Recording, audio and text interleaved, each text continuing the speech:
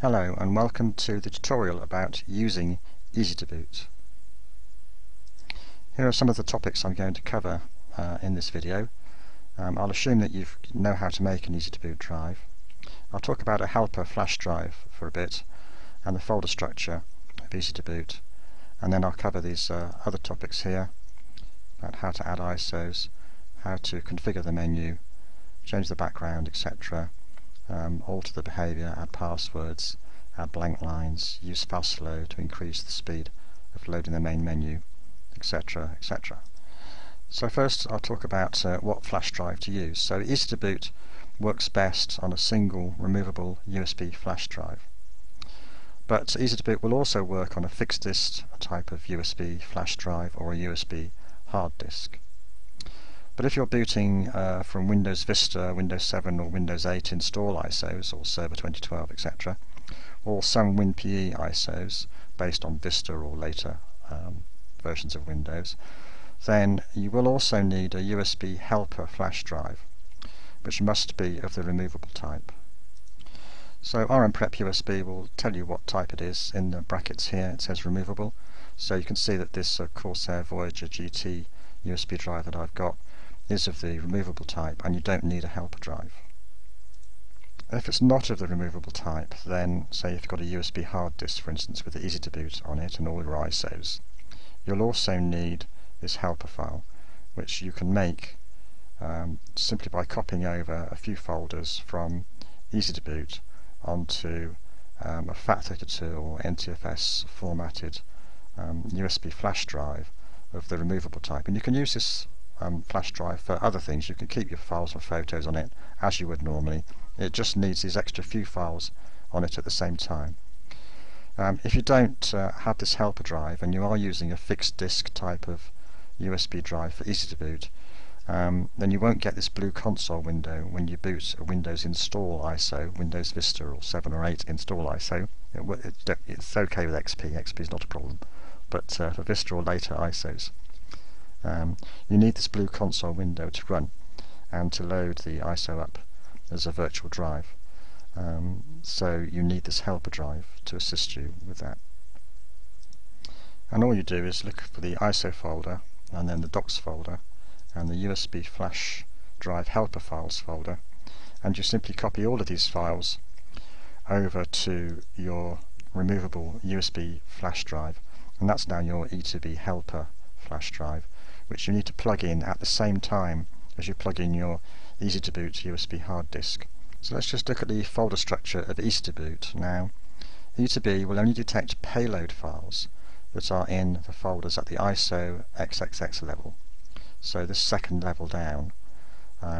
If you drop an ISO file in there, or an image file, or a VHD, or an IMA file, Easy2Boot will auto-detect those files and put them in the menu automatically. Easy2Boot will also detect special files called .mnu or menu files, and if they can be in any folder at this second level or in any subfolder underneath that level. So just to demonstrate that, I've got a PMagic ISO here in this ISO main menu level, and this will be automatically listed by Easy2Boot, and this entry will be put into the main menu, the first menu, when you boot. If however I copied this ISO file, if I moved it and put it into the MNU folder here, then it would not be listed automatically in the menu, because it's only this level that payload files are enumerated on. And lastly, if we look at this root folder here, you can put your own files in here. So you could create a folder, for instance, called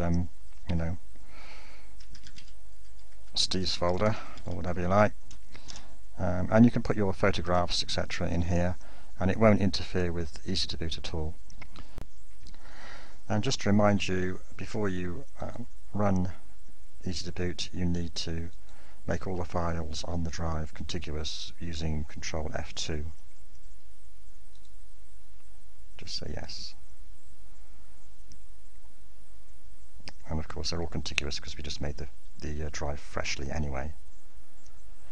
So now let's test it with QEMU. So just click on the QEMU button. We can create a virtual hard disk.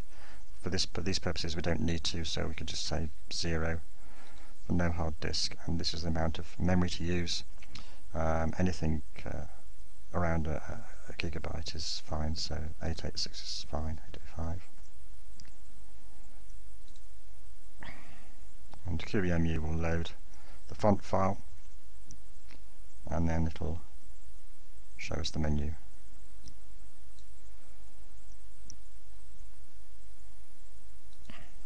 Here it lists all our menu files and payload files that we have. And finally we get the Easy2Boot menu. And you can see that we've got 3 sub-menu ends here. We've got the backup sub-menu, we've got the DOS sub-menu, and we've got the utilities sub-menu. And that's because these are actually had files in them. The other files, antivirus, folder, etc., are not listed because they were empty. So let's just add our own ISO. So the easiest thing to do is to put your ISOs in the main menu folder. So I'll just copy over into here a partition magic ISO.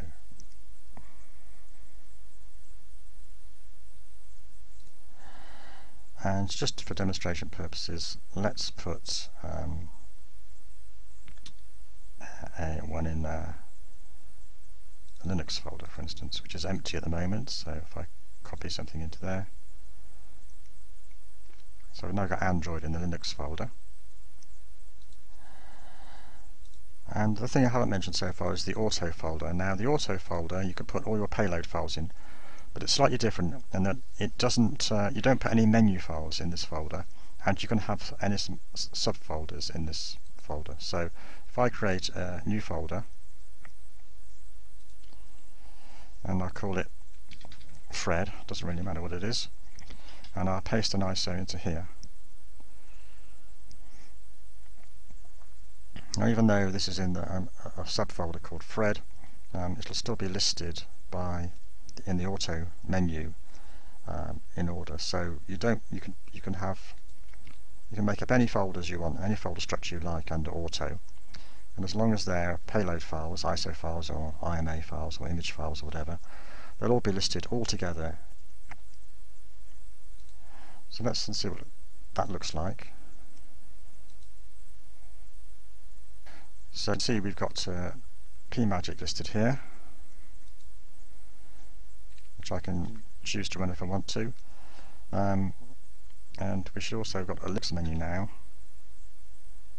and in the Linux menu is our Android ISO. So if we go back to the main menu, the F8, and you can see that we've also got the direct boot menu, which is our auto folder, and in here it will list our other ISO, and even though it was in a subfolder, it's listed.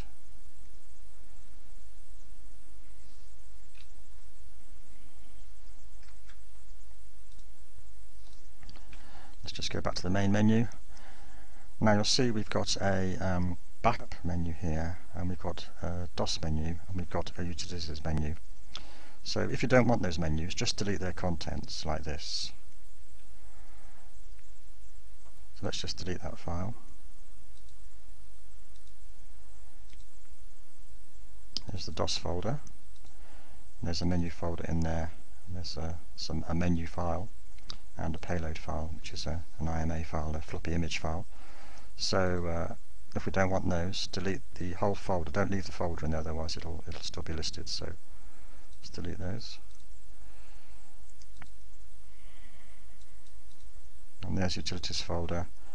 And again, if you don't want these, you can just delete them. Now let's see what that looks like when we boot. And there we are. You see that now we've only got the direct menu here, our purchase file in it. Or if we go back to the main menu again, we've got our Linux menu.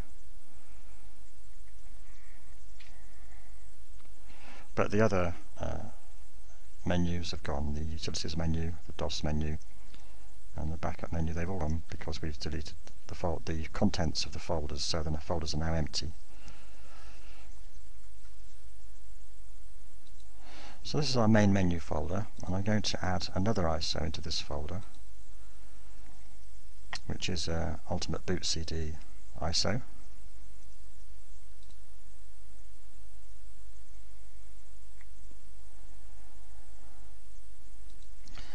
And if I sort this folder alphabetically, you'll see that the PMagic ISO is going to be listed first, followed by the Ultimate Boot CD ISO, because everything is alphabetical in the menu. And then we'll have an antivirus menu subfolder listed, and then the auto or direct one will be listed if there's any files in there. So if we want to change the order, so for instance we want to have the Ultimate Boot CD ISO listed first, let's simply change that. So if I put that to $A, like that, you see it's now sorted alphabetically. It'll come first in the menu. So let's have a look at that. And so here we are. You can see that we've now changed the order so that that ISO is first and the partition magic ISO is second. But this doesn't look very pretty to have $A there, and in fact just having the ISO itself doesn't look very good either. So we can actually change the how that appears in the menu by using a .txt file. So let's create a text file in this folder, and the text file must be the same name as the payload file. Start with the word title, we then leave a space, and now we have the text that we want to appear in the menu, followed by /n. It's best to leave a space there, it just looks neater to have a space, and then any help text that we need. And I'll show you what this looks like in the menu now. So here are two files, .iso and .text. And here we are, you can see that we've got the Ultimate Boot CD listed now in the menu, and there's the help text underneath the menu. And you can do this for all the payload files that you put on, just create a .txt file